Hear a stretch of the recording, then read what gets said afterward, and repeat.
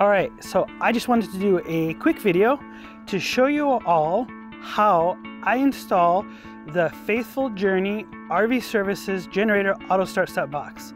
This is a box that I designed, I've been building, and I've been selling on my website. And I'll post a link in the description down below, so you can order yours today. But I just wanted to show you quick how I install it in a Victron system that I've been installing on this 2023 Thor Gemini 23 TE. There's several ways to connect it to the generator. I just want to show you how I install it on this rig, because this has a BMPro system, so it has the touchscreen. And this is I've done a few of these before, and there's one little quirk that I do to make the system function. Otherwise, it panics and the BMPro goes, ah! So I just want to show you how I install it on this rig and what I've done to get it so it plays nicely with BMPro. So let's get inside and we'll get the system wired up and we'll go through it. All right, so this is the system I've been installing. We've got our inverter, we've got solar charge controllers, we've got DC to DC charging, we've got batteries over here, we've got our Servo GX, and then we have the Faithful Journey Generator Auto Start Stop box here front and center. So let's go ahead and start by opening this up. So inside the box, once you take the cover off, you can see there's a breaker and several relays. When you buy this box, it comes with these short little pigtails that are pre-labeled of where the wire needs to connect to. And there's 7 wires. So you got your positive, you've got your generator start, your generator stop, you've got your system negative, you've got your servo common wire, and then you've got your servo NC, and then your servo NO wire. And so what you do is you make a little hole in the side of the box here, and I've pre-ran a bunch of the wires. So these are the wires I've pre-ran, and I've also got a bunch of wires that are pre-cut. So because I've pre-ran them, I know which wire does what.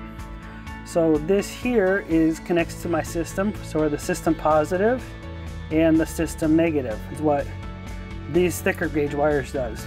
And these here is going to connect back to the BMPro for the generator start. I'm going to use the red for start, and I'm going to use black for stop. For the generator start and the stop wires, they can be any color you like. Just know which one you plan to use for which function. And likewise for the servo wires, I had 3 different color wires.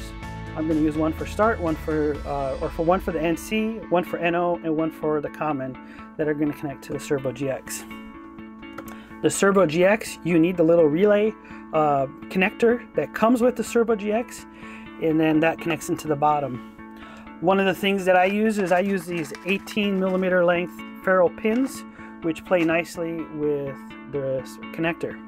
So what we're going to do now is we're going to start stripping some of these wires and running them and connecting them into the box.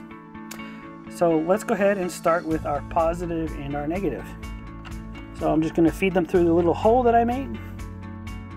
And then I've got a really nice little stripper here that basically we're just going to take a bunch off the end, just like that. Now for the installation, I buy and I use these Wago connectors, which make it very easy. When you order my box for my website, you have the option of adding these little Wago connectors, which ease in the aid of installation. So basically it slips in, and then you clip it closed, and then you take the other wire that slips in and you clip it closed, and now you've made your connection. All right, let's keep going. So this is what I'm doing now, the black wire, which I know is for the negative. So again, strip them, get a Wago, put them in,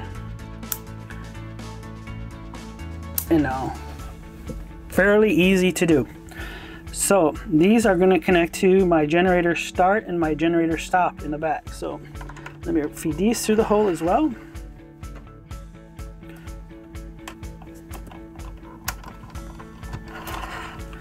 All right, so obviously these are way longer than what I need because they're going to connect right here. So I'm just going to go ahead and snip these a bit shorter.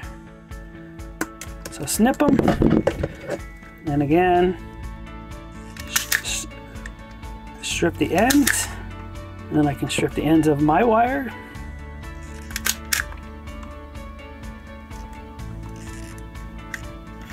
Oop. Oh. All right, so because I ran the wires in my brain, I know which wire I'm going to use for which function. So I'm going to use the red for the generator start, to send the generator start signal. So in my box, that's the orange wire labeled generator start. So connect that to the red wire, which I have run back to the BMPro, and you'll see that here in a little bit. And so this will now send a start signal through the red wire. And then we do the same thing with the black. Is going to be sending the stop, which connects to the yellow wire in my box, which is labeled stop, and those two are together. All right, so that is 4 of the 7 wires that need to be done. So the last thing we need to do is the wires for the Servo GX. So I'm going to use blue, yellow, and green. So we're going to go ahead and just start by stripping the ends off of here. And actually, let me run these through the box first. Should have done that first. Oh well. All right. So I got my 3 wires in my box. Now I need to strip the 3 wires that are in my box. So there's a red one, which is labeled common, COM. There's a white wire, which is labeled NC. And then there's a blue wire labeled NO.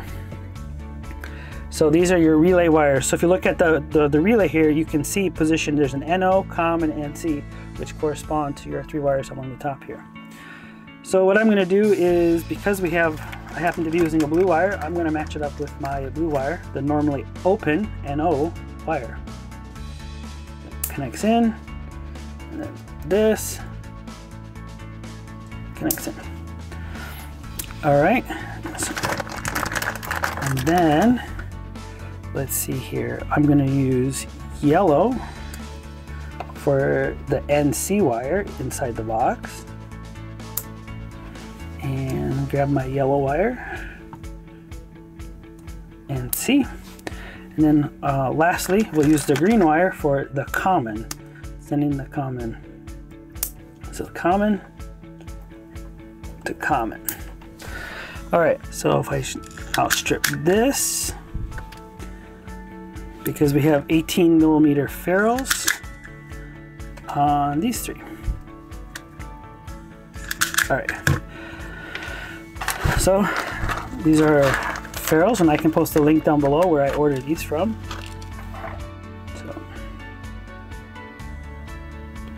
and when you're using, when you're getting wiring for this box to wire it in your system, I use 18 gauge stranded wire, which is just fine for this installation because, well, emergency. You're not sending any voltage to the generator. You're basically talking millivolts for this box itself. So 18 gauge stranded is more than sufficient for this installation. Cool.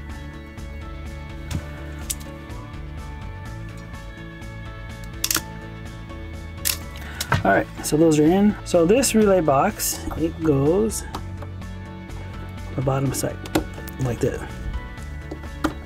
So it goes in like this, and then when I look at here, it shows me normally open, common, and NC. So again, from left to right, normally open, common, normally closed. So we're going to start in the same order. Our blue, normally open. That ferrule is going to go in here, and it's going to push it all the way in. Okay, so and then the middle is common. So common, we used green for the common wire.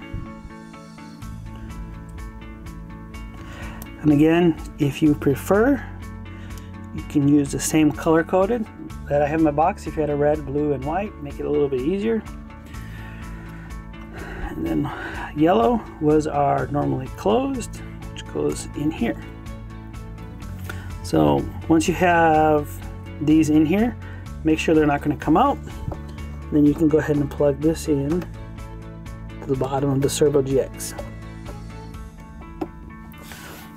At this point, since I know I have my positive already connected to my system, if I turn the breaker here, I can get my lights on.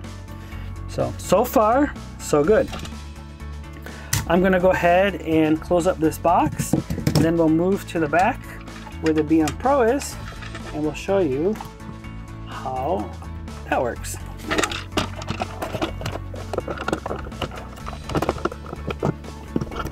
Make sure no wires are getting pinched.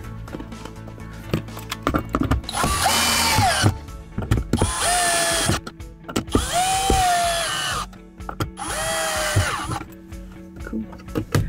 And again, this opens up. There is a QR code that's put on the back here. I know sometimes it's kind of hard to see, but that was kind of the best place to put it. So you could scan that QR code with your phone, and you can see up the wiring instructions and also the instructions on how to adjust these dials. So again, we turn it on, we got lights. So far so good. We're gonna leave that off for now. Let's go ahead and move to the back and get the BMPro side taken care of. All right, so here we got our transfer switch in the coach. By the way, this is in the back bathroom at the very back. So next to the toilet is literally right here. So there's a little access panel next to the toilet that you open up. You got your transfer switch, and then you have your BMPro master node. So basically all of the functions that the BMPro connects back into here. So I just happen to know the stop connector here is the wire that we want to kind of tap into from previous work. So sorry, it's a bit of a tight space in here, but so I know that these two top wires here, there's a red and there's this green and then there's this orange wire. These are the three wires that we're going to be touching back here. Let's see, the red wire is the start and the green is the stop wire. So what we're going to do is we're going to take this red wire, which is our start, and we're going to use these intercepts here. Now, some people may or may not agree with the use of these, but they function just fine.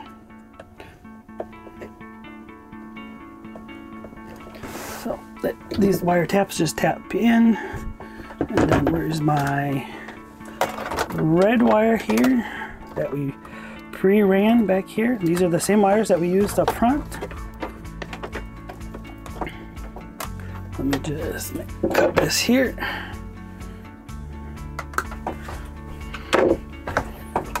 All right, and then this slides in here as well. And then we can just crimp this. Get that from the other side.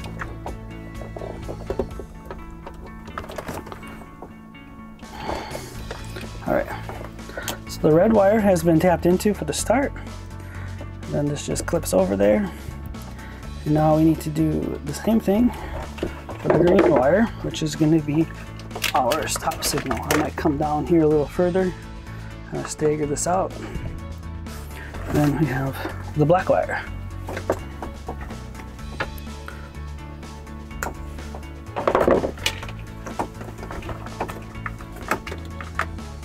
Doing the green wire this time, which is going to be our stop signal. And there's my black wire. Now again, I know people may not agree with the use of these taps, but I've used them several times before and they work great. I haven't had an issue yet. Okay, there we go. So that's all the way in there. So our start, our stop. Now I said we're going to tap into do something with the orange wire, but I'll show you that here in a second. Let's first test it and make sure the system is going to work. All right, so first thing we're going to do before we test, we'll turn this on, make sure the box is turned on, because if this is not turned on, it's not going to work. All right, so we're here at the touch screen.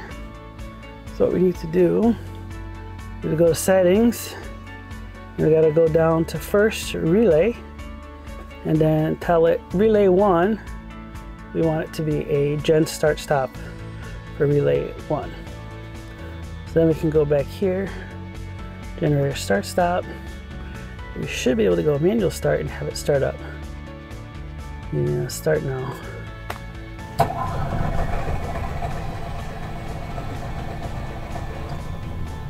Okay, so generator attempted to start, it did not fully start, and we need to adjust the timing of the relay.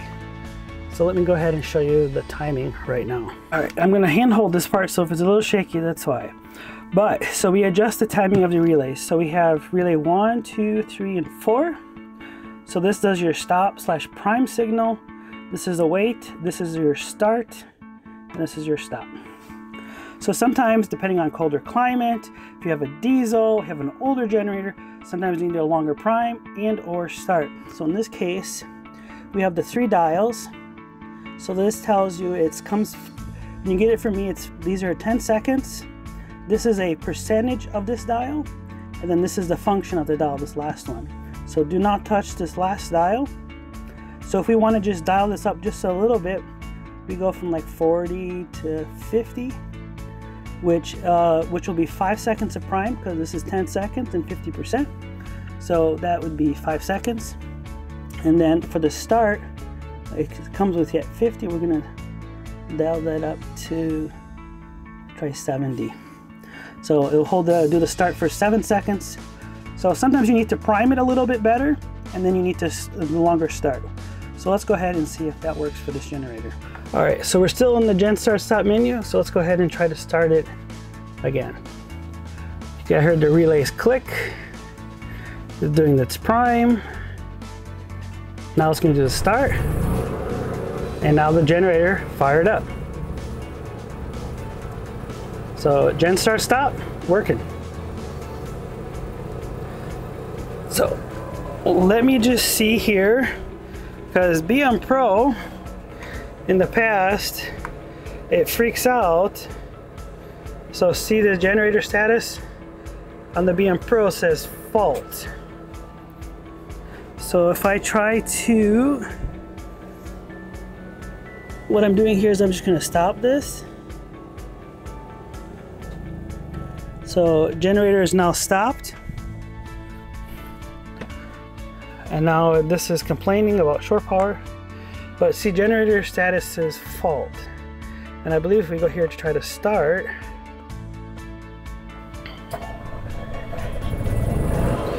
so now just the generator here says fault. Which you can leave it, it's just gonna always say a status of fault. If you were that orange wire, if you were to cut that orange wire, it would just stop setting the generator status to it. Now for some, the generator status of fault on the screen, not that big of a deal, but basically all it does is, like, if there was an error code, but the error codes would still show up on the generator itself. It's just that you would clear a fault.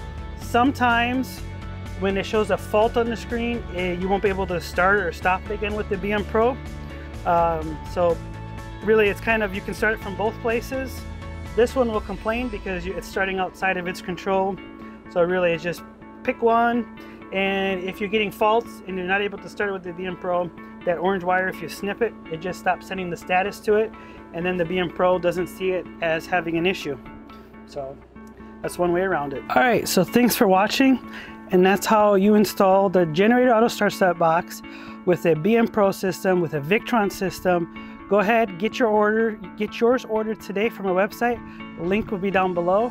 It works great, and it's reliable. Customers are happy with it. Thanks again for watching.